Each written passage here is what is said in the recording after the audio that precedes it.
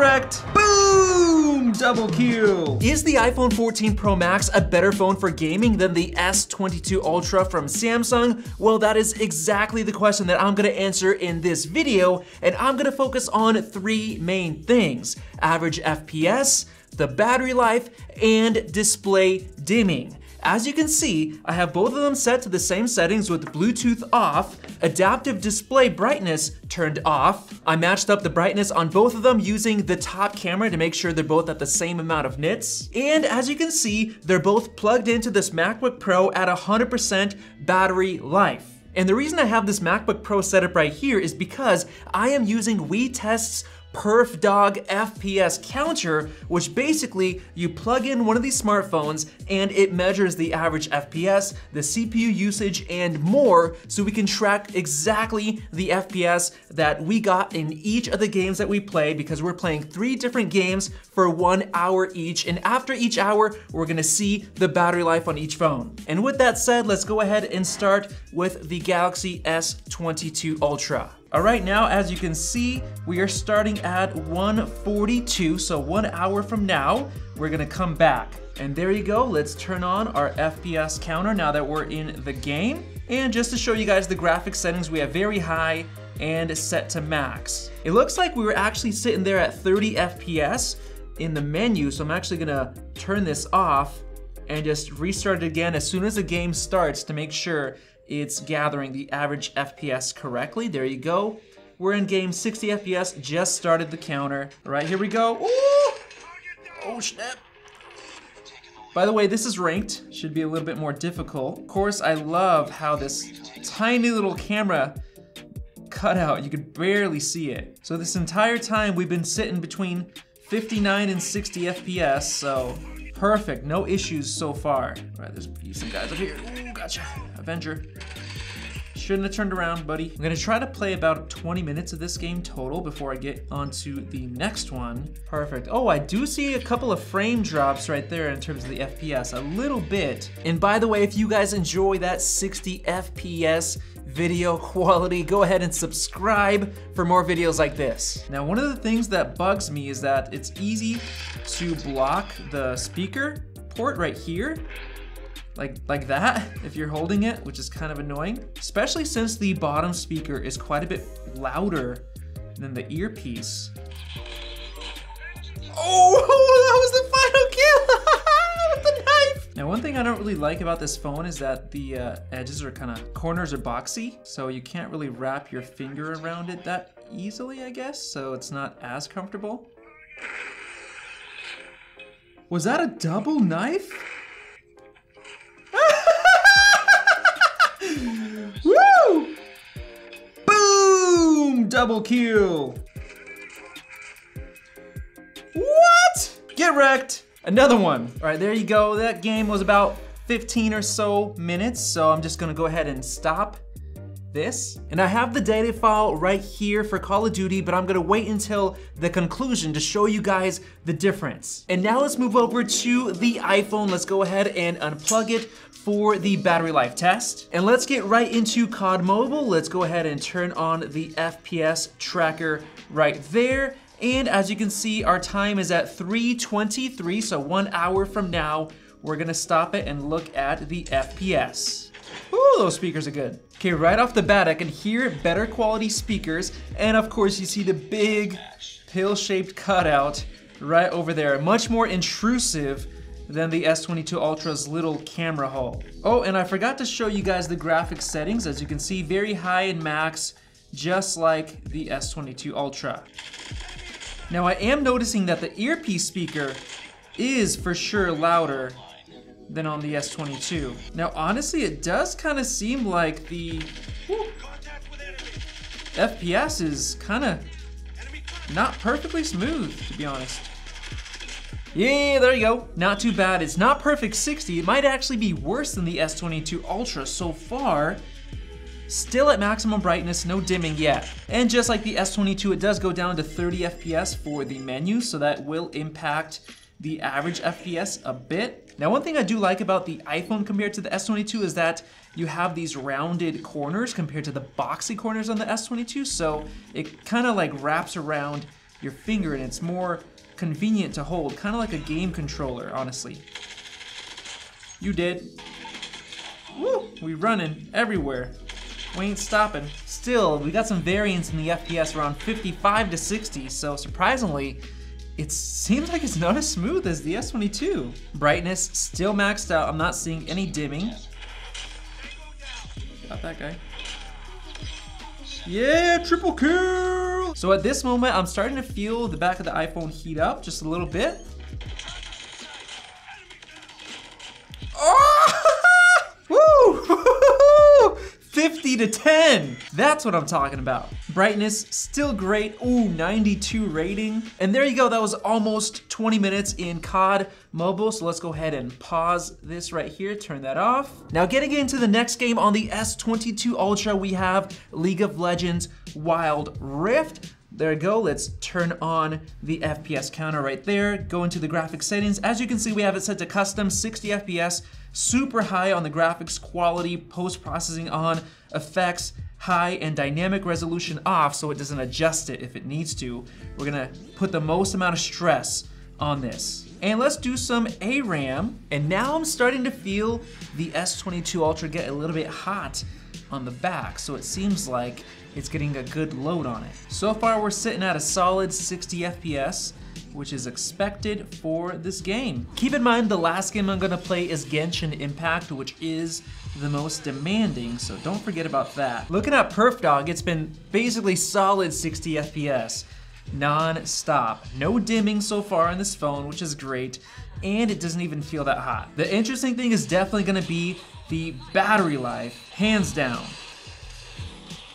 What? He destroyed me. Oh, got wrecked again. Oh, got him. Oh, he got me. Doing a quick brightness checkup. Still at maximum brightness, no issues. Oh, come on, let's go. Woo! We did it. Look at that comeback. We don't surrender. Boom! MVP for triple kills. Come on, man. Yeah. All right, so that was almost 20 minutes on Wild Rift. Let's go ahead and pause that right there. Stop the recording.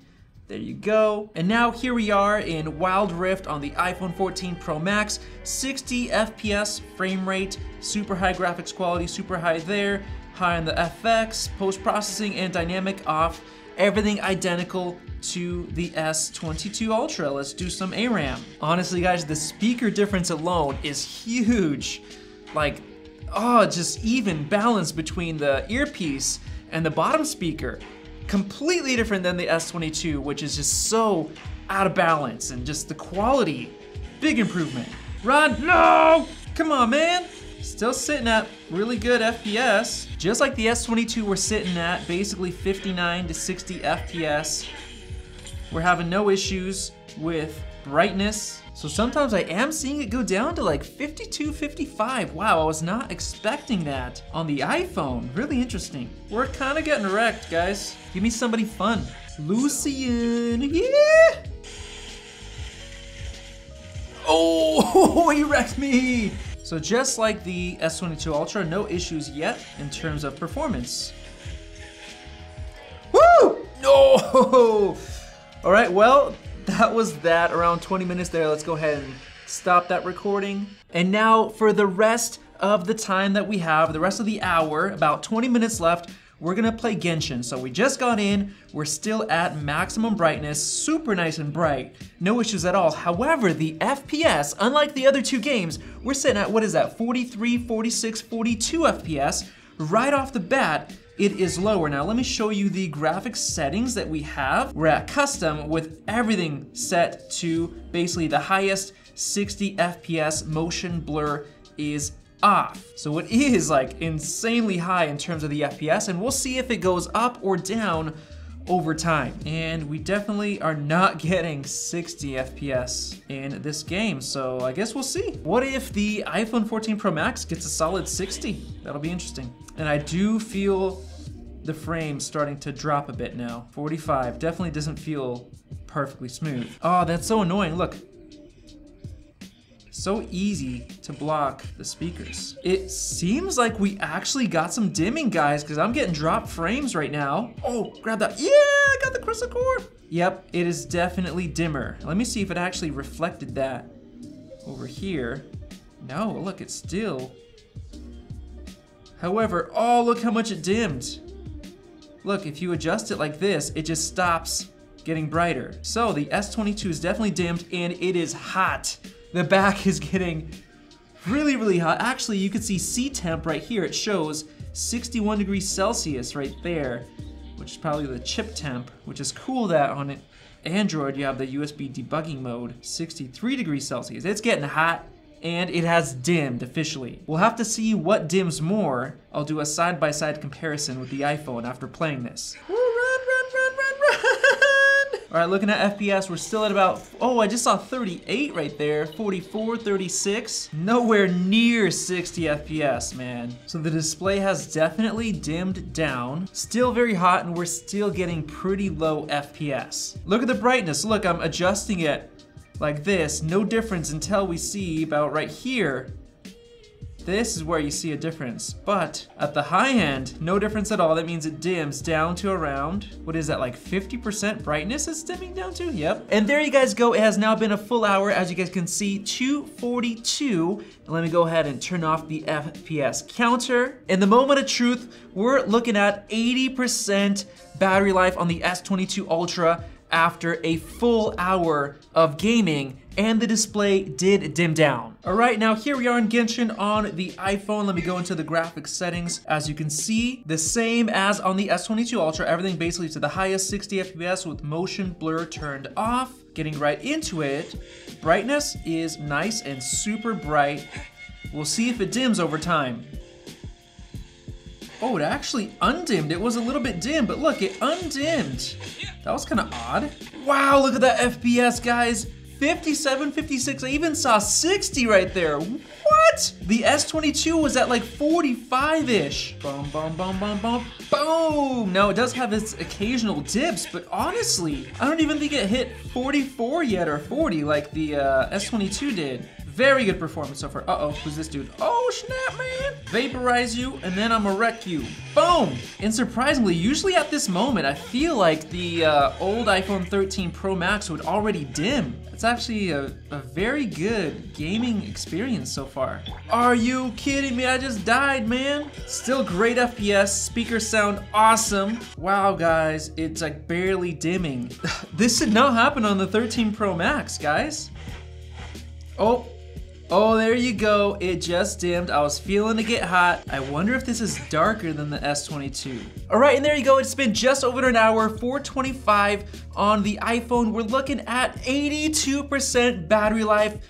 And with that said, the iPhone also beats it in a lot of the battery tests, so we can do more with the remaining 82 compared to 80 on the S22 Ultra. And there you guys go. That was our gameplay. And now let's get into the final conclusion. Which phone is better at gaming? Well, looking at the battery life results, after 1 hour of gaming on each phone, the S22 Ultra ended at 80%, while the iPhone ended at 82, so it's pretty close. However, the iPhone does win a lot of the battery tests by a good margin, so the iPhone is still the battery champ for gaming. Now let's look at the FPS before we talk about the dimming. So here we are on PerfDog's website, and by the way, it's currently 20% off, so use the link below if you're interested. It's not working to open the actual data sheet for some reason, so I'm just gonna use this main page. Now, on the S22 Ultra in Call of Duty, we had 55.7 FPS